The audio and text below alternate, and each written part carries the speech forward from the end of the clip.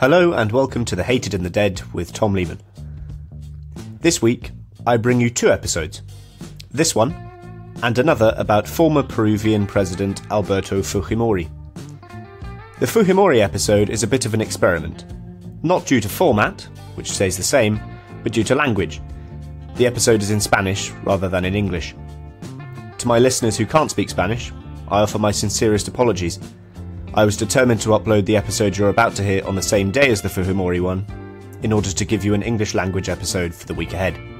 To my bilingual listeners, you're very much in luck. You get to hear my tin pot Spanish through your headphones. Anyway, on with this episode. Davíð Oddsson served as the Prime Minister of Iceland between 1991 and 2004. A libertarian in personal politics, Oddsson took Iceland by storm in the 1990s by turning the ideologically nondescript ruling Independence Party into a party of low taxes and privatisation. Oddsson projected himself as a sort of Margaret Thatcher of the near Arctic Circle. However, Oddsson didn't only serve as Prime Minister. He also served as Mayor of Reykjavik, Governor of Iceland's central bank, and as the editor of Iceland's biggest newspaper. Whilst he didn't serve in these positions at the same time, there was a clear attempt by Oddsson, over a period of many decades, to get his friends and allies into positions of influence. He privatised the banks from Parliament, his friends took control of them, and he then let the banks do whatever they wanted as central banker. The issue is that letting the banks do quote-unquote whatever they wanted ended up nearly destroying Iceland's economy. In 2008, the country was engulfed in one of the worst financial crises in the world. Oddsson's controversy therefore precedes him, and his claim to be a libertarian, somebody who wants the state to leave the market alone, looks completely false. Oddsson was a crony capitalist through and through. My guest today is Icelandic investigative journalist Helgi Seljan. Helgi is an editor at independent media outlet Stundin and uncovered revelations surrounding the Panama Papers in 2016. As well as Oddsson's career, we discuss the importance of fish to Iceland, Icelandic politics' ugly underbelly, and why Iceland has never joined the EU, and whether it should. Ladies and gentlemen, it's time to introduce Davíð Oddsson.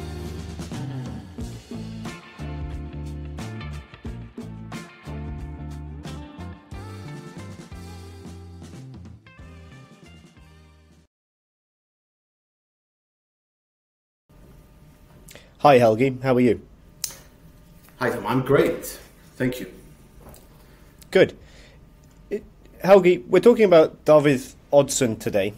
I hope I haven't sort of massacred the pronunciation of his name. Yeah, it was good. Good. I've heard worse. He was the Prime Minister of Iceland between 1991 and 2004. He held various other roles in Icelandic politics and in the establishment before and after.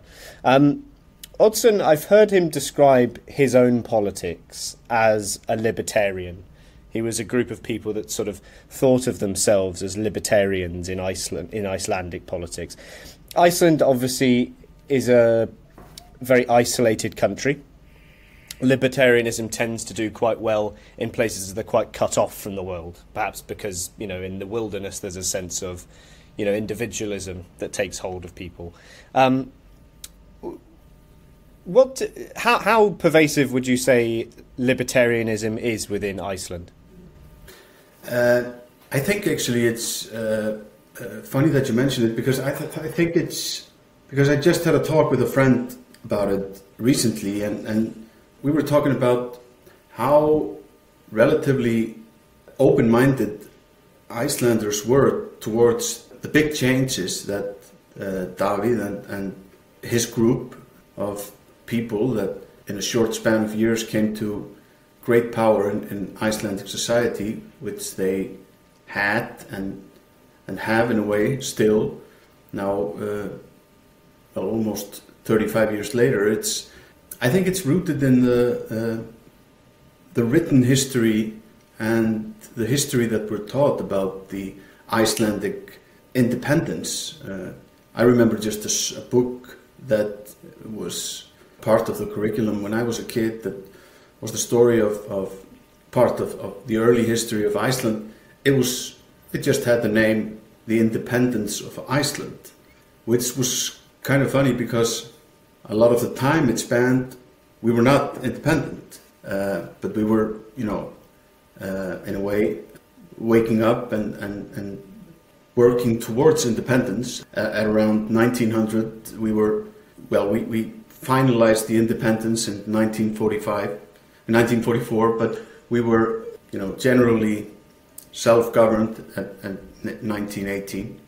But I think, for people who were idealistic about being Icelandic and being free and being independent, I think libertarianism was right up their alley. Oddsson was born in 1948 and he became Mayor of Reykjavik in 1982. Yeah. I've been to Reykjavik, and in the most polite terms, when you're there, I felt anyway that it was like a very big village, almost. And I don't mean that in a sort of disparaging way, but it's it doesn't feel big for a capital city. And obviously Iceland only has, I think, 300,000, a population of 300,000.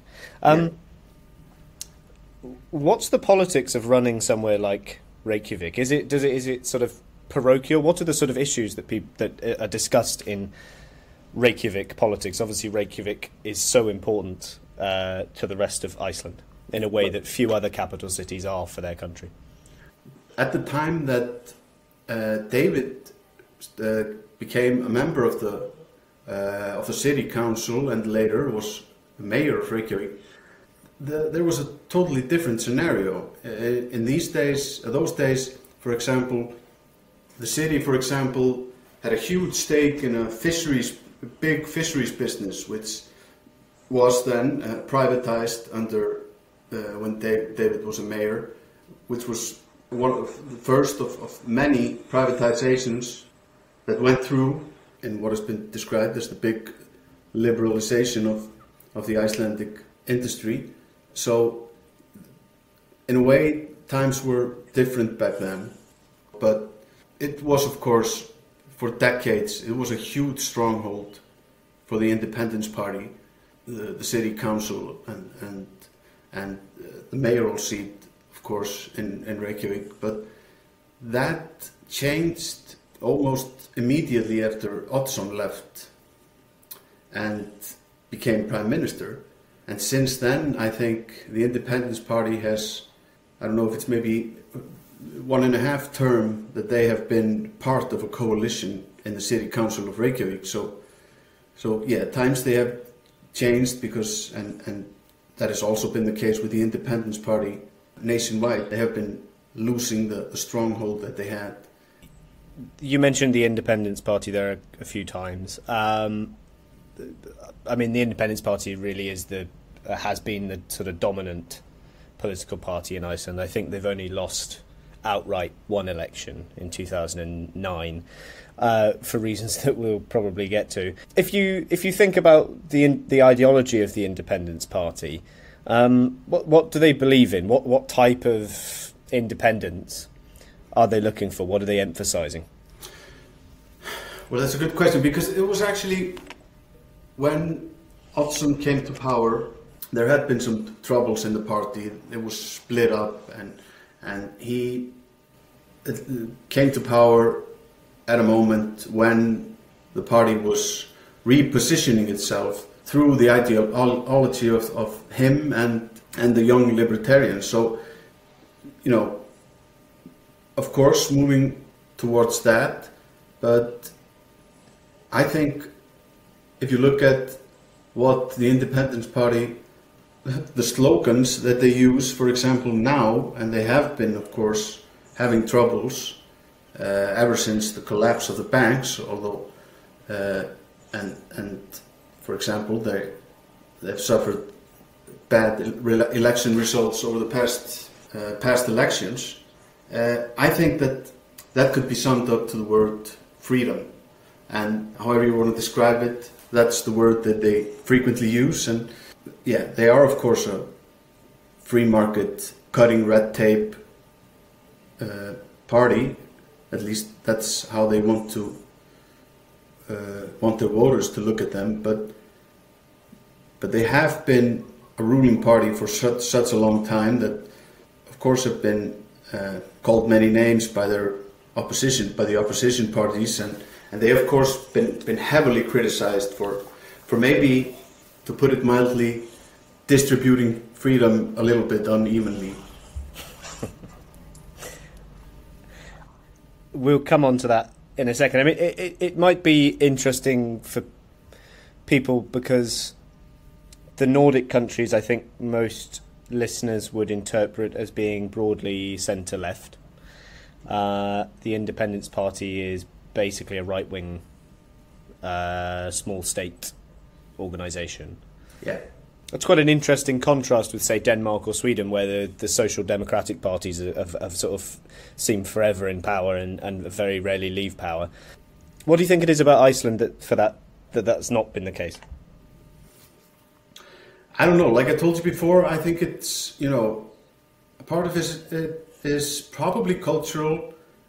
And I think that, it should be noted that the Independence Party, from looking at the people that have been running for the Independence Party ever since I started following politics around the mid-80s or something, you have to show that a lot of the people there wouldn't have to make a lot of change, even if they were running for a social democratic party in Scandinavia. But then again, you'd have people also that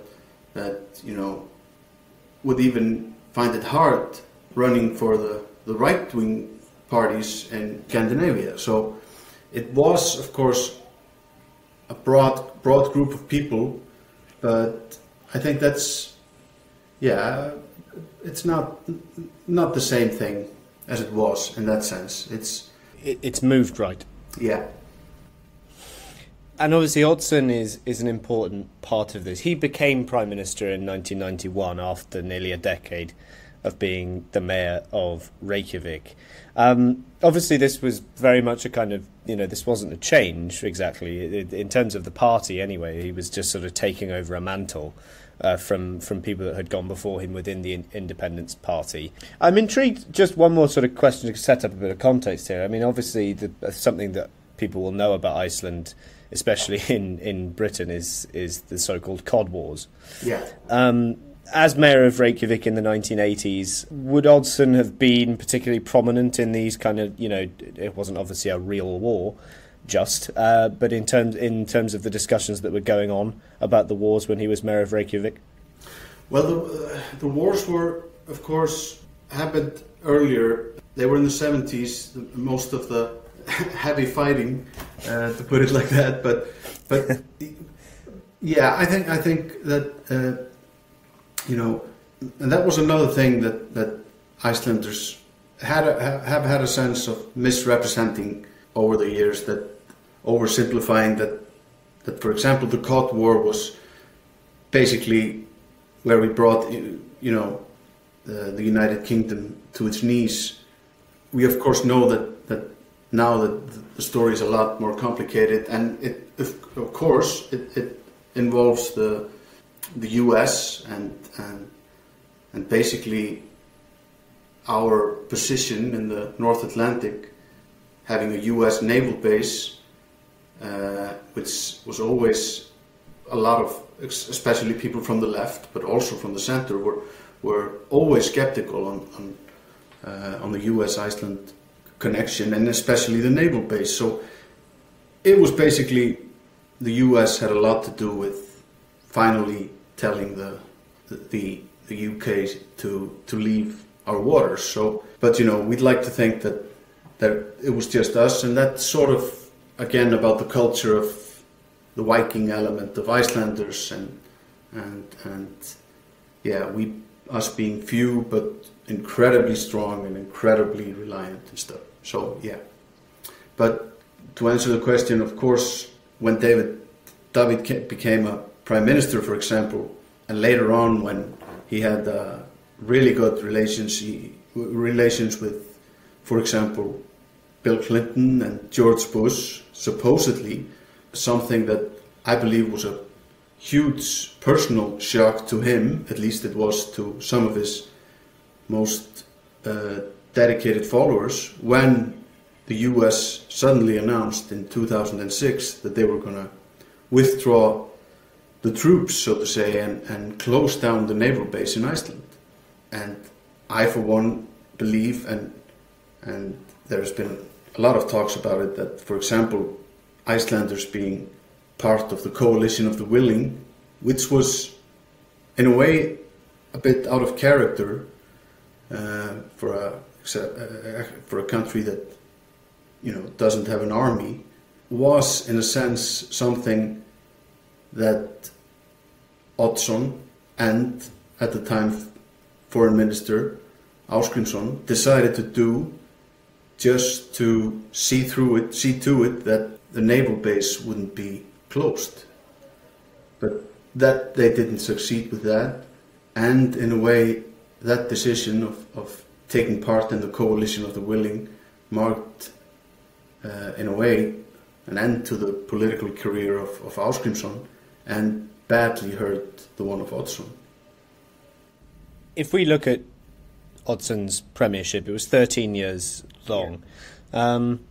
Fish is obviously a very important industry for Iceland. In terms of, I think when we think of like national industries, the things that are really important to countries, the government often wants to try and like keep them close. Mm-hmm. The state wants to try and be close to that industry. That's not really something that chimes with the views of a libertarian. A libertarian wants to kind of like roll back the state and kind of unleash the market on different industries. How did Oddsson marry his kind of personal libertarian views on the economy with what I presume would be a view among Icelandics that this is almost like our flag carrier, really? Well, the thing about Oddsson is you have two sides of the same character. He was, of course, an avid supporter of libertarianism, privatization, and this liberalization, but it became clearer and clearer, and I would like to say crystal clear towards the end of his seating as the prime minister, and of course when he took over the central bank, that he wasn't all that keen on letting go of the control of the state of, for example, who would be ruling the free market. And there are of course many instances where he was, for example, the privatization of the banks, and which of course was a huge factor in the collapse of the banks some 4 years later, where basically the owners of the two banks were hand-picked, one by each party, setting aside all due diligence of the buyers and stuff, and in a way putting them into the hands of financial children, in a sense. So, well, it's cronyism, really. Yeah, of course it is, and that's what, of course, I think will always be, that always taints the image of a lot of Icelanders about Mr. Oddsson, because, you know, as a libertarian on paper, he of course he ticked all the boxes. He privatized. He opened the markets. He made a deal with the EU and the European Free Trade Association. He was a part of that. You know, basically turning everything from black and white to HD in Iceland, as his supporters would like to think, but only in a way that suited him and his cronies, in a sense. And he was, you know, and that's another side of him, the vindictive, not so keen on forgiving Oddsson, that of course was one of the big flaws, I would think, about the guy. When you think about his time in office, the kind of unleashing of the market and all of these things, in Britain obviously had a similar thing going on in the 1980s and 90s under Thatcher and also under Blair, the Labour Prime Minister who came after Thatcher. But I think there was a feeling, at least under Thatcher, that a lot of what she did, there was kind of like a base level of support for the kind of right-wing economics that she put on the country. Mm-hmm. Were Icelandics crying out for this sort of thing? Or was this something that was very much just imposed by quite a well-organised clique who obviously had control of a party that had never been out of power, so it was hardly difficult for them to do a lot of this stuff? Well, obviously, there was, at first, it wasn't done overnight.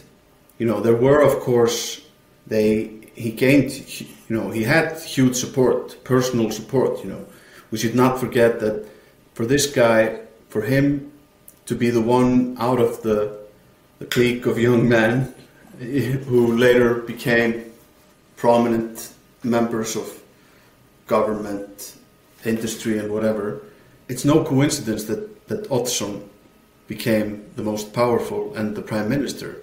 He was and is a charismatic guy, and people tend to forget that now when he's writing op-eds as an editor of Morgunblaðið in support of Trump, and giving wings to all kinds of conspiracy theories, denying global warming and stuff. People forget that he was an extremely charismatic guy that Icelanders first recognized when he was when he had a famous radio show when he was in his early 20s. He was really funny. He was good with words, obviously, and he's a writer. For example, when he was prime minister, he had a best-selling novel. I remember a book with short stories that came out and also sold pretty well, and that's another side of him that I think was also a part of how instrumental he came to be and how powerful he became.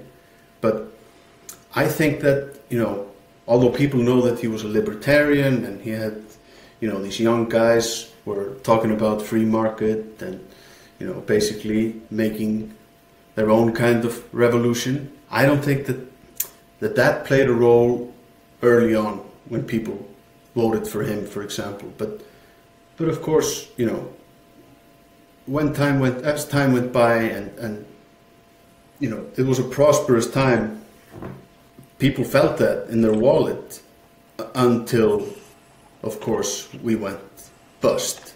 Then there was no shortage of people who wanted to blame Oddsson for all of it and make him somewhat of a scapegoat for a thing that actually a lot of people had trumped up in the years before.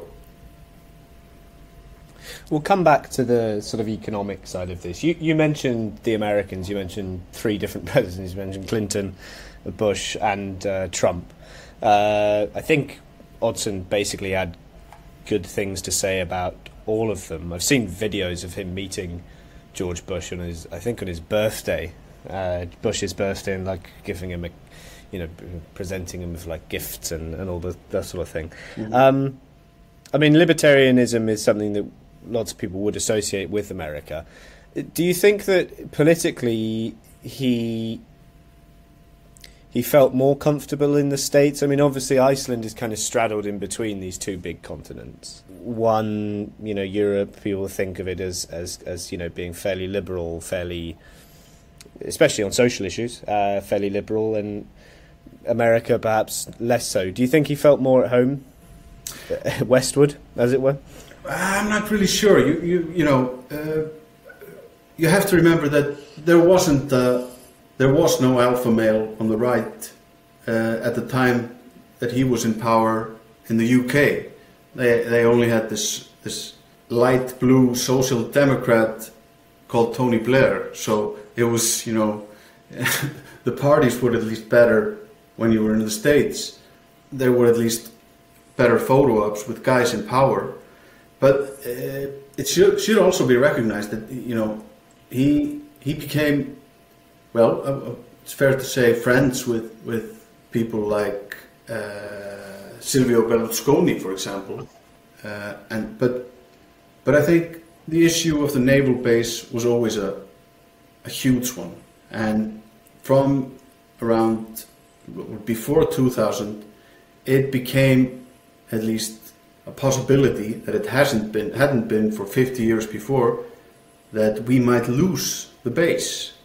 And just to put it in perspective, it was a huge economical thing for Icelanders. We had big societies who were solely based on a lot of work, were employed by the Navy and so on, and we had of course gained a lot of money from the US while they were here.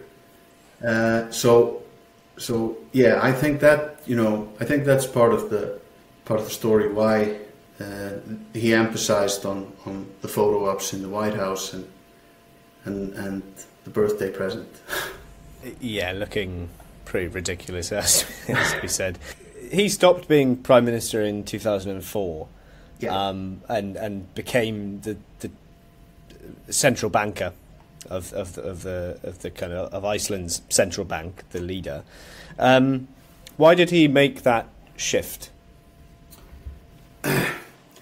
I think that he.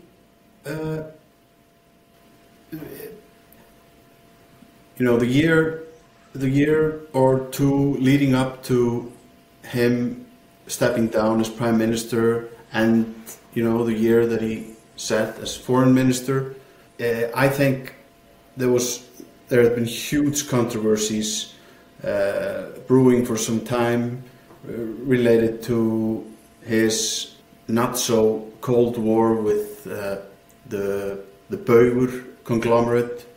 Bauer Group, who many of your UK listeners might know from temporarily buying up all kinds of companies in the UK. He was, well, Bauer, to explain, they were a major player in the Icelandic retail business. They were the largest shareholder, and it was at a time when it was called for a closer supervision of monopoly. It had been clear for some time, all the way since Bauer went in, when the first bank was privatized. Bauer, with a young Jón Ásgeir Jóhannesson, kind of outplayed Davíð by putting together a group of investors that bought the bank from under his nose, a bank that Davíð had actually planned to sell to more favorable investors. So that kind of made him angry. Then there was this big investigation into Bauer that, even though it wasn't successful at the end, and it's a long story, but in a sense that it always reeked with political interference. The fact that David's right-hand guy was a Minister of Justice, it was a huge controversy, which ended kind of in Bauer being an owner of a huge media company in Iceland, the biggest newspaper at the time, the biggest, or the only private TV company, and this was something that wasn't of Oddsson's interest. So the Libertarian, one of his last fights as Prime Minister, was trying to put in action regulations that would have basically cut Bauer's media empire in half. That was a huge controversy, of course, and it ended up with the President of Iceland, who until that moment was, well, sort of like our elected royalty in a sense. Supposed to be above politics? But had, through articles of the Constitution, the power to take laws and put it into a national referendum. And for the first time in history, in the history of the Republic. This was done with the media law, and Oddsson, of course, having had history with the then president of Iceland, was of course not really happy with that, and it was a fight that basically, as fights often do, made everyone dirty, and him both dirty and, I believe, a little bit tired.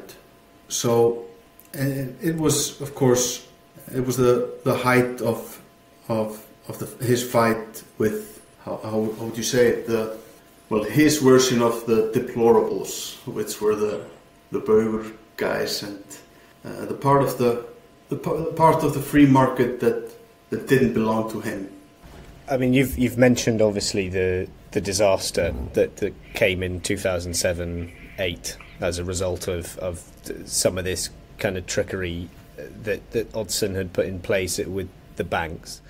Just for people who, I mean, I can just about remember this happening, but just for people who are perhaps younger than I am, can you describe to people what happened in 2007-8 in Iceland? I mean, it was pretty dreadful. Yeah, we basically we had a huge, in a span of a couple of years, our banks had grown exponentially, so when money dried up, foreign money, which had fueled the banks that we know now were not the big foreign players as we thought they were. They were mainly piggy banks for their owners and the relevant cliques. When the international crisis started, everything went bust in Iceland. We had the three big banks who were like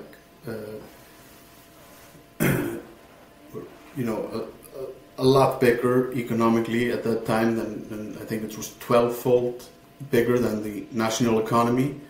They went bust, and Iceland and Icelanders almost went completely bust with it. Or we did, of course, but we had to go to the IMF and endure a program of IMF, which was, in hindsight, really good for us at the time. But it was a huge disaster, to put it mildly. And a shock to the system, yeah. Presumably after such a long period of stability and growth. I mean, and I think this is the point, really, along with his attempts to become editor of Iceland's main daily. This was the moment at which people really started to turn against him, wasn't it?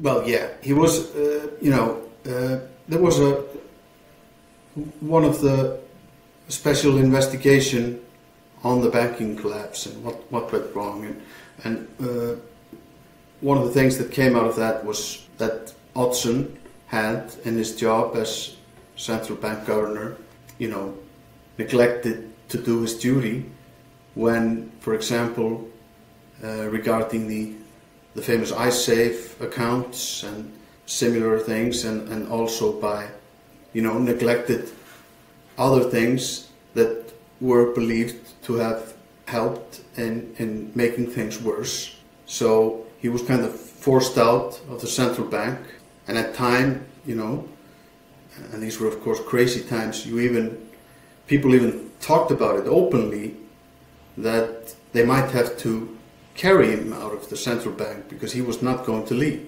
But eventually, in 2009, he was ousted from the bank and replaced, and half a year later or something, a group of companies that were in fact the biggest players in the Icelandic fishing industry, who were really wealthy at the time and almost the only wealthy people in Iceland at the time, the so-called quota holders, they bought Morgunblaðið, the morning paper, as it can be called, had just went bankrupt. It had almost 100 100 years history. It had always been, of course, right-leaning, close ties to the Independence Party, but still it was the biggest newspaper in Iceland and highly regarded by many as being a good newspaper. But these guys came and they bought it from insolvency and made Davíð Oddsson the editor of Morgunblaðið. So we're talking about a guy who went from being a shark jock on the radio to being mayor, prime minister, governor of the central bank, to being the editor of the biggest newspaper. So, and as many people put it, he wanted to end the career in writing his own history. He didn't leave any jobs for anyone else, did he? No, it's fair to say that that he didn't. He never was police commissioner, though. I'm quite glad, considering some of the other things he did. I mean, yeah, but he definitely had hands in who was the police commissioner, and there's and that's another story. But that's one of the reasons that people tended not to disliked some of the ways and means he did his politics. Was, for example, how he saw to it that his guy was named the police commissioner when it suited him, for example. Well, this is something I wanted to ask you. I mean, Iceland, when studies are released about international levels of government, Iceland is often ranked in the sort of top 10 of best governed countries. It's considered a country a bit like other Nordic countries. People govern with restraint. There's very high levels of freedom and freedom of information and separation of different powers. I mean, this completely blows that image that people have of Iceland apart. I mean, do you think that there's a sort of ugly underbelly to your politics? Of course it is.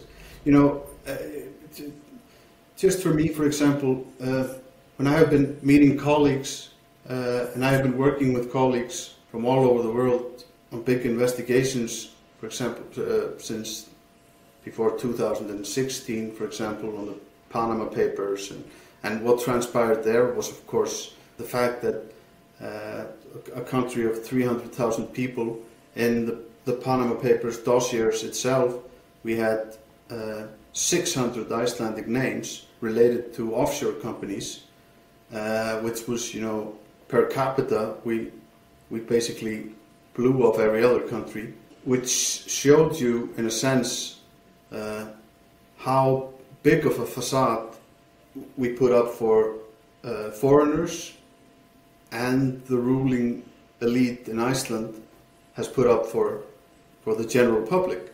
And a part of that is, of course, we were ranked as the least corrupt country in Scandinavia, I think, at one point or something, one of the best ranked European countries after the collapse of the banks and what transpired after that, the Panama Papers and stuff. We have, we're at the bottom of the list of Nordic countries, and we have been, falling on the list of the free media.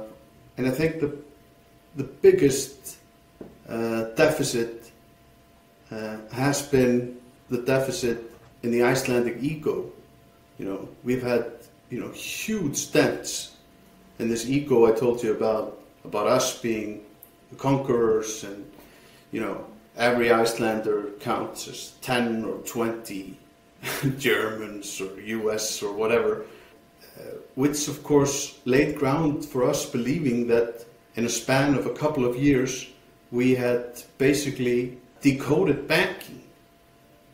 We actually believed that after a short period of us going from black and white to HD in regards of the financial markets, we had basically been able to outsmart countries and cultures that had been ages and even thousands of years of dealing with money. So all of a sudden we had decoded the banking world, but then of course it became clear to us that we just created a Ponzi scheme. I mean, what you're describing really is kind of a collective delusion of grandeur, really, a kind of collective arrogance. Yeah. I don't want to, I don't know many Icelandics, so I don't want to pretend, I don't want to say that you're all really arrogant. But, I mean, I come back to this issue of Iceland being very far away from everything and being very removed. There's very little around Iceland. Do you think that's where that kind of delusion, if you want to call it that, comes from? The fact that you're just so removed from everything. Yeah, and I it was best described by a guy who asked me a question not so long ago when he asked me, so Icelanders believe that they are wealthy because and not despite who they are, which kind of puts it in perspective. We're here isolated, yes, but we have huge wealth of natural resources. We have water, we have hot water, we have geothermal and hydro energy, we have fish, probably one of the richest fishing grounds in the world, and due to our position, we are relatively few, peaceful, all of that, and despite the group of people still living here, we are rich, not because of it, as he put it. And I think, being almost sarcastic, I think that's, something that we should think about. I just have a couple more questions for you, Helgi, if you're happy, just for 10 more minutes. Iceland's never joined the EU. It's always had a sort of close-ish relationship with the EU. It's in the European Free Trade Area. Why? Why has it never joined? Fish. Thought so. Yeah, it's just a part of the reason that Oddsson was made the editor of Morgunblaðið, and it wasn't even, they didn't shy away from saying that. It was the fact that the ruling government at the time, the social democratic leftist green government, was starting to their talks with the EU, formal membership for Iceland. And for the fishing industry, which is the single biggest lobbying power in Iceland, that was a nightmare. And so the reason is fish. Do you think that, given what we were just talking about, and by the way, sorry, you could ask me like 100 questions about why Iceland this, why Iceland that, and I think at least 2 out of 10 I could answer with the word fish. So yeah.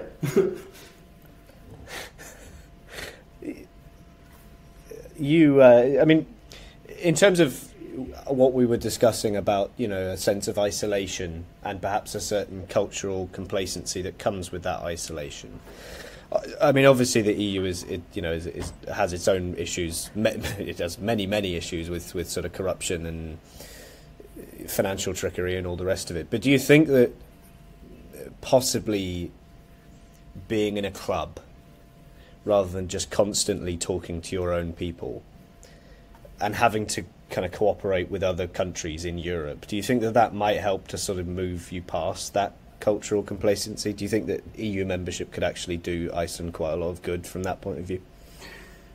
Yeah, I think that, having told you about the overblown ego that the typical Icelander, so to speak, has had, and his own misjudgment of his self-worth, I think that it's pretty hard to deny that we've always done best when we've been in cooperation and the best connection with countries abroad. And I think a lot of the reason that the people who have been pro-EU in Iceland, and of course we shouldn't forget that through the FTA agreement that we have, we are, it's sometimes said that we are 85% members of the EU because we generally adapt, to the laws of the common market in almost every sense except for the agriculture and fish, and of course the monetary market. But and we've had, since we joined the EFTA, there was a huge change in Iceland regarding laws and regulations, and a lot of it, what was deemed to have at the time to be part of a huge liberalization of the markets and the free market, was of course gained by the common law of the EU that we took in practice here. So yeah, and of course just the mere fact that having, I wouldn't call it oversight, but to kind of like to get at least another eye or two on for example, the government, common laws and practices would be great. I think that's what people who tend to look to the EU are looking for. They are looking for kind of more separation of power between, because we are at the end of the day only 300,000. We are basically Coventry, It's a hell of a lot nicer than Coventry. Yeah, at least we're not Luton. Helgi, thank you very much. I really enjoyed that. If people want to find out more about what you've written about Iceland, and specifically, I know you've written quite a lot about the Panama Papers. Where can they go? Well, they can probably go online. I think would be the best thing. I'm working at Stundin, stundin.is right now. I used to work for the state broadcaster RUV. You could find some of the things I've done on online probably. Cheers, Helgi. Thank you. Thank you for listening to The Hated and the Dead. If you've enjoyed this podcast, follow it on Spotify and Apple Podcasts, and, for good measure, leave us a review. You can also follow The Hated and the Dead on Twitter, Instagram and Facebook, so you never miss new content.